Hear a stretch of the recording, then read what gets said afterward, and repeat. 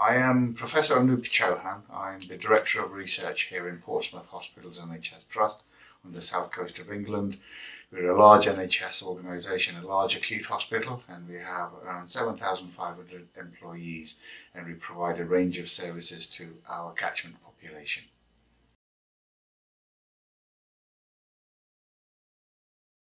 The NHS is faced with many challenges across the border that has a huge impact on patient care, and all NHS organisations wish to try and deliver the highest quality of care, but I believe that there are certain challenges that need to be overcome.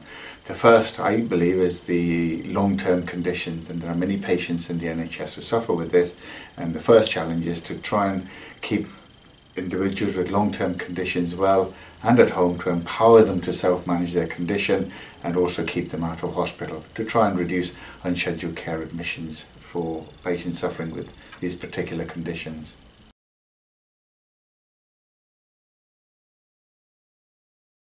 We face many challenges across long-term conditions, and using respiratory disease as an example, which is my area of expertise, I believe digital service can transform the patient pathway.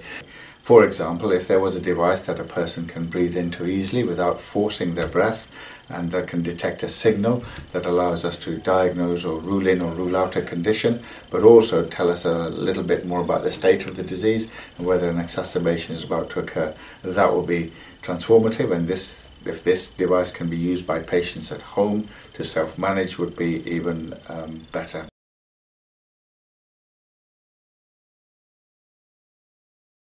The second challenge is to empower healthcare professionals with the right skills and knowledge to help them look after patients with better care and also deliver a much higher quality of care. And I believe we can do that through digital technologies, but also giving patients and healthcare professionals access to the right platforms in order to document the disease, to try and reduce unscheduled care, but also make sure that patients are on the right medications.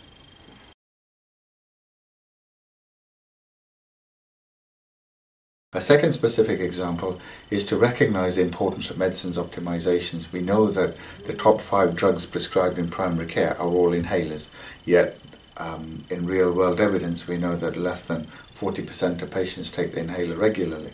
So we need to try and understand that a little bit more. So if we had, for example, a Bluetooth connected inhaler that encouraged a patient to take their medicines on time, but also record when that medicine is taken and also record the quality of the inhalation, that would help us detect patterns of adherence, and we then know that if improved adherence with medicines optimization will certainly improve disease.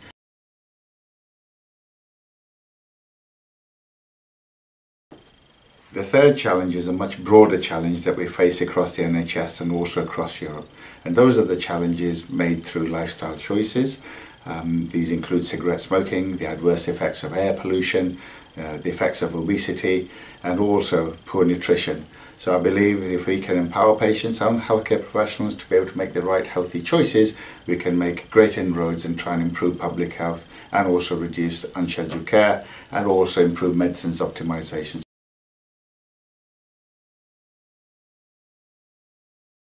Improving exercise and encouraging patients to walk more is a key part of the rehabilitation of many long-term conditions, including COPD. And there's now very good evidence that if we exercise patients specifically, and if they can maintain this level of exercise, they get an improvement in their quality of life, better disease control, and also increased exercise performance. So a specific solution may be an app or a digital solution that can track a patient's activity, encourage that patient to record and measure that level of activity so that they can track their fitness.